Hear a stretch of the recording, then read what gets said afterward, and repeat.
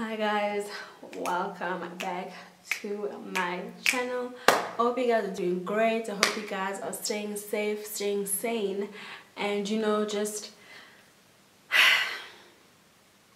I hope you guys are okay, basically. So I'm here to talk, just like a one-on-one, just to air out my feelings and stuff like that. So today I've got some food because I was like, let me just eat and talk at the same time, because for one, I'm hungry, and two, I was just like, it can kind of be like a mukbang, but it's whatever. So today I am eating this. It's rice, peas, bean salad, and chicken. So you won't really see the food, but you just know it's here. So anyways, guys, there's a lot. There is a hell of a lot to talk about. And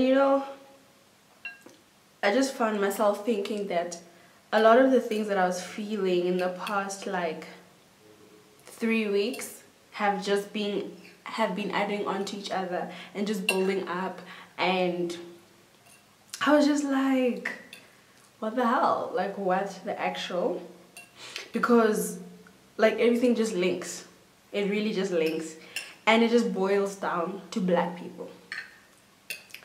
It boils down to black people, and it makes me sad. But at the same time, I'm just like, you can either be sad and let it get to you and, let it make you feel worthless as a black person, or, just feel like your existence doesn't matter really. Or you can take it upon yourself to shine, baby, shine, shine, shine, shine. So I was like, okay, let me just say what I need to say first, and then I'll tell you where I stand right now. So the first thing that I wanted us to talk about, guys. The first thing that I wanted us to talk about is, I saw this other video on Instagram. I actually saw a lot of videos on Instagram. The things that I'm going to talk about basically stem from Instagram and what I see, obviously, on social media, Twitter, Facebook, wherever. And this video was about a guy who bought, I'm sure people have heard the story by now, a guy who bought I don't know, 5 really expensive cars, a black person, and people were just like, no, where did you get it from? I'm not exactly sure who this person is, but apparently his name is Hamilton or something like that. And I was just like, okay, cool. So basically this video was Samizi talking about this guy and saying that people were really whiling about how he has he got the money to buy these cars. And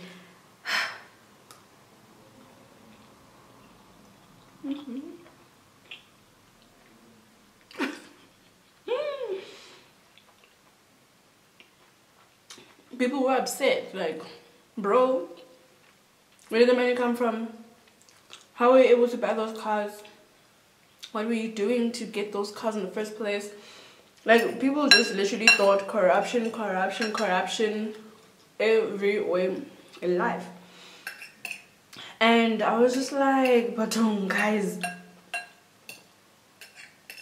what's wrong? The man has money to buy cars. Why can't he buy those cars? And then Sumizi was like, black people don't appreciate when other black people actually make it in life. Well, we don't know where the person might have gotten their money from, but why does it have to press you that some person, a black person, has money to buy the things that they want to buy? Why is it a problem when a black person buys Louis Vuitton? Why is it a problem when a black person stays in a 8-bedroom house? Or why does it press people so much that black people can actually afford these things and afford this kind of life? Why does it bother you? And he was saying that as a black person, you definitely should take the time to reevaluate yourself and say, you know what, let's not care about where he got this money from, but rather actually take a look and see that, oh, you know what, he did it for himself, if he did. And you take inspiration from that. Don't take it as though it's your problem now because he doesn't care about you. I mean, guys, why is it such a problem? You can't even accept the fact that some black person can be rich. Like Sumisi was also saying that you expect a white person to be rich, so you definitely won't question where they got their money from. And they also could have done the same thing, but because they're white, no one's going to say anything about it. And that's a problem. That is a big problem. And that video surfaced like, I think 2 weeks ago. And I was just like, damn. Leading up, you know? Leading up. This leads me to my next video that I saw. And this one was on YouTube.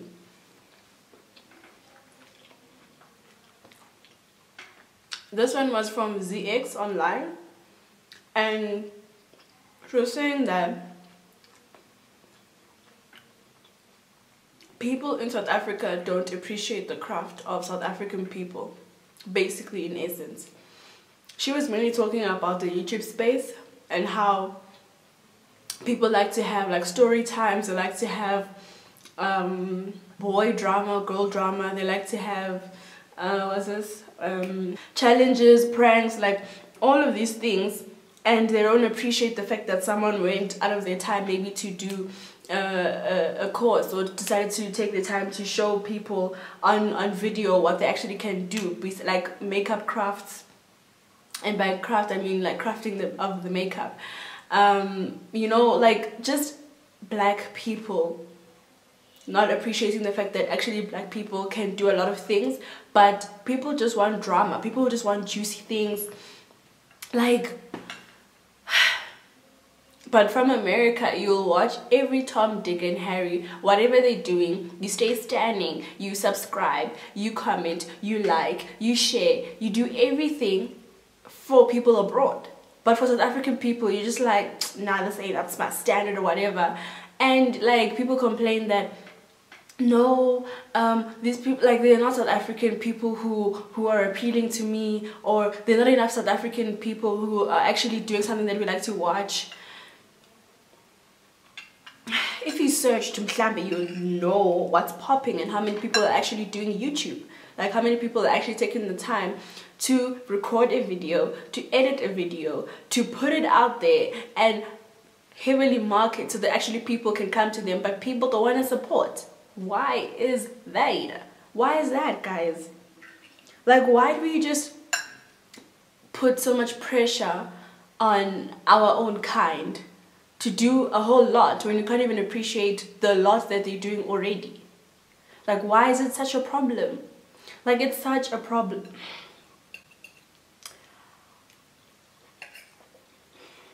I just don't understand why we can't appreciate our own.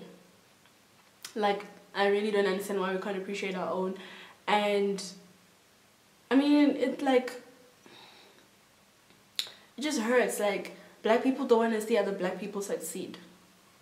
Truly speaking, they don't want to see other people succeed or do their best in life. They just, I don't know what's wrong. I really don't know what's wrong. Which leads me to my next thing. Racism. Racism. Like, this is such a touchy topic. I never thought that I'd ever, you know, have to be talking about it.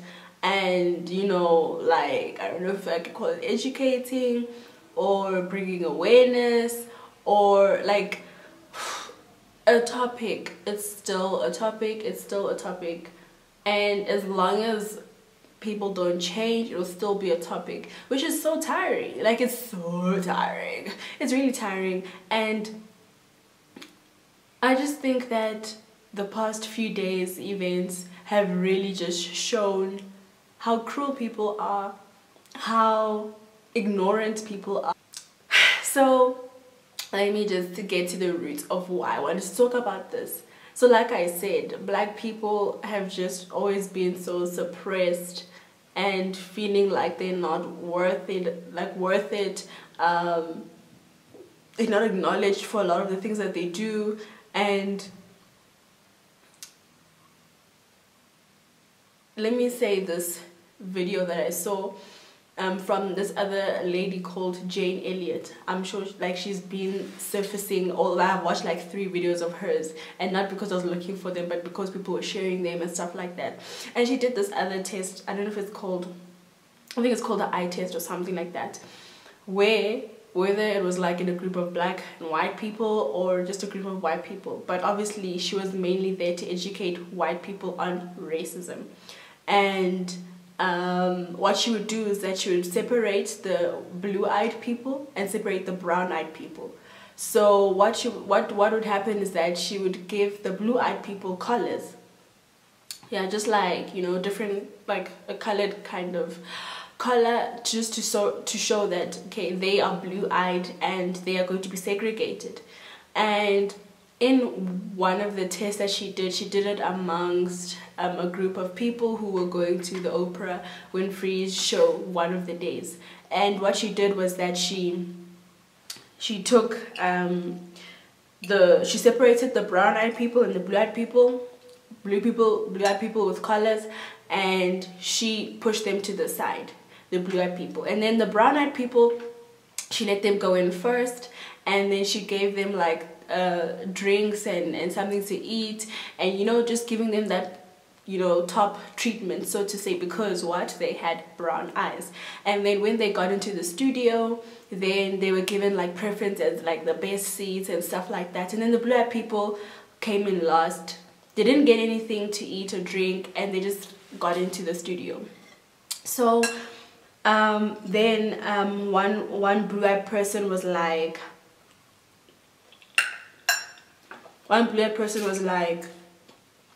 why are we being treated this way based on the color of our eyes? Why is it that when we didn't get the same treatment as the brown-eyed people, we feel like we're not being treated correctly? This is not on, we're not happy about it because it makes us feel like we're worthless and stuff like that. And then the brown-eyed people, another person came and was like, well, you know what? Some of these blue-eyed people have been so rude. You know, they couldn't even like accept the fact that we were made to feel better, and they couldn't accept that, you know what, like we're being treated right, like, you know. And the brown-eyed people had a mixture of like black people and white people, but this was a white person with brown eyes talking. And so the aim of this experiment was to show that you cannot discriminate against a person's skin color. Most of the time, black people or people with brown eyes are made to feel like they're worthless and made to feel like they don't deserve the best in life. They're made to feel like they're not meant to achieve a lot. They're just meant to be down there. And the people with blue eyes or fairer skin, you know, they get told that they're strong, they're beautiful, they can do things, that they deserve the most, that they're a superior race. And these people didn't even realize it until later in the show that, you know what, she was actually teaching them a lesson to say that it's not fair to judge people based on their skin color. Anyone can be intelligent, anyone can be gorgeous, everyone can be gorgeous, beautiful, handsome, whatever the case may be. Anyone can have the potential to do whatever they want. It doesn't depend on their skin color. And I was just like, big ups to you, sis. Like, I was just like, you know what, that is such a lesson, because people don't understand, or white people don't understand the amount of privilege they have just because they were told that they're better than the black race. That's what I have to say. And it brings me to something that Trump said. Video obviously surfaced, I found it on Twitter, and he was like, what do you guys have to lose? You guys already living in poverty. You guys have really bad educational systems. You guys you guys basically don't have anything that you could say, you know what, you're fighting for. You don't have anything that you're fighting for. And I was just like, I was so shocked. Just like, what do you guys have to lose? Like, nilwelani, guys. I truly felt in my heart like that is just evil, pure disregard for the fact that actually we have so much more that we can offer, you know. Another thing happened in my my high school, the high school that I went to. I went to a lot of schools, so you don't have to guess which one I went to, Bandla. Just know that I went to, and those who know the story, they will know and they'll relate. There's this one time, like I can't even remember the full story, but I just remember that one word and immediately I was triggered, guys. I was so triggered. One time, I don't know what happened, but then a group of black people did something, and then in assembly, they were like, well, I think it was the principal was like, guys, this is not a shebeen, you don't have to act that way. And at that time I'm paraphrasing, but the word shebeen, that we go to shebeens, like that's what she was implying, that we act like as if we are in a shebeen, and obviously white people don't go to shebeens. So what does that mean? It's black people. She was literally directing it at black people. Did we not, like, and you can't say, no, I was talking to the general public in assembly, and you know what's the race that goes there. That's like the place for black people. White people you'll term it a different place. Like, we were so mad. We were literally so mad as to like, why did she say that? And not everyone goes to Shebeens, Bandla. Like, what the freak? We were like still in high school. What would we be doing there? We were so pressed, like really pressed, and I just felt like in high schools, obviously also high schools were trending. Like a lot of high schools were trending, and people were just like, where does racism get normalized? And there was this like hands all pointing at private schools, and someone was like, don't forget Model C schools, because those are the ones that I went to. And I was just like, yes, sis, you're right. Model C schools also like to wipe racism under the rug. When you bring it to their attention, you take it to the HODs, the principal, and like, oh no, we'll deal with it, don't worry about it. Don't worry about it, sweetheart, just a splat. Like, don't worry about it. No, we're gonna deal with it, disciplinary hearing. Guarantee the people who actually, you know, were involved in those kind of things, they just said, you know what, don't do this again. Yeah, pela lap. That's where it ended. Nothing happened. But if a black person were to do something, literally suspending, written warning, in Tloko, guys, you couldn't even do your hair and breathe. This other girl showed I think she was South African. She said that she was one of like the prefects and stuff like that, and she would always be telling like white girls like, don't dye your hair, because it was in school policy that you shouldn't dye your hair or have your hair like a different color to your normal own, like it should be natural, stuff like that. And they would be doing that, and you would see that Amutu has platinum blonde, like that's not natural. Like bleach blonde, that's not natural. And she was like, these people are not listening to me, and when she would take it up, like they wouldn't do anything about it. And then she decided, you know what, me being a black queen or whatever, I'm going to take it upon myself to do what? Blonde braids, to make a point. And she went to school and they told her immediately, take it off. Take it off. But, sweetie, your sister's there, are busy dyeing their hair left, right, and center, and you're not doing anything about it.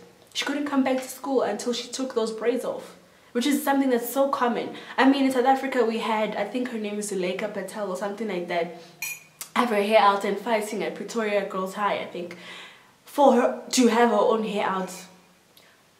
Why is that even a thing? Like, why is that even a thing for black people not to be able to have hair? I saw another thing on Twitter where someone searched professional hairstyles. And what? white men came out with their, I don't know, their cuts or whatever. Then he's like, let me search unprofessional hairstyles. I don't know if it's true though, but I wouldn't be surprised if it is. What happened? Black people's hairstyles came out. Unprofessional. I was so touched. I'm like, Vele, even in schools, you can't breathe. You literally cannot breathe because your existence is such a problem. And someone like made this point to me and I was like, you know what, you're right. Like, why does the lives of black people press white people so much? What is it that we've done to white people that they feel like, if you even get to my level, it's a problem. You have to be under me. Your skin color, it's not it. You're dirty, you're not worth it, you're not intelligent, you're not smart, you'll not amount to anything. Like the words of Donald Trump. Like, what do you have to lose as a black person? Because what? You don't have anything. What? Can someone please tell me what is the issue? Why are our lives so pressing to you guys? And it's not just white people. Indian people too. Colored people too. The Latinos of South Africa.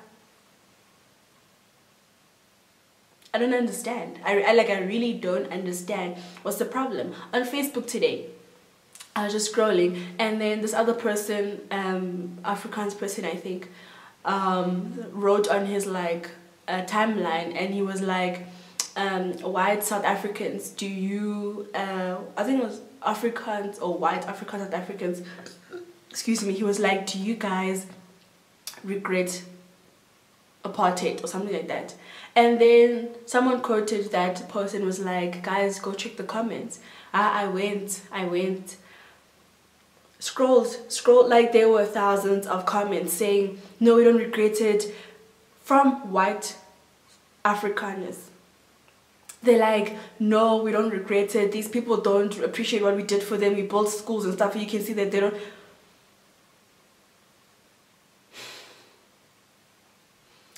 Literally, they were like, nooit, never, near. They don't deserve. No, life was better back then. Literally, things are just not going right now. It was so much better back. To the point where, guys, if you are watching from all over the world, there's a whole entire town, small, that's called Orania, that only what has white Afrikaans, South Africans. Njani, in a democratic country. Like, it just doesn't make sense. It really doesn't make sense. And really, what did we black people, because I'm pretty sure our ancestors were just chilling in Africa, like unbothered hands, unbothered gents, chilling, and then there's just a flock of other people coming in and acting like they did the best thing for us.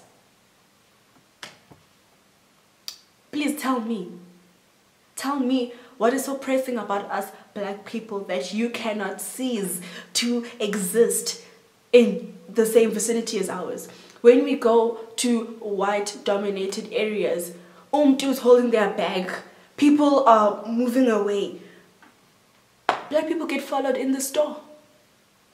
But why? Like, I've seen it so many times in the malls that I've gone to. When I'm busy shopping, at the back I'm busy seeing a security guard following me. Why? Like, why? What? Like, I don't think that I've even done anything at that point in time in the shop to be like, no, actually come after me because I might be trying to steal something or might be trying to do something in the shop.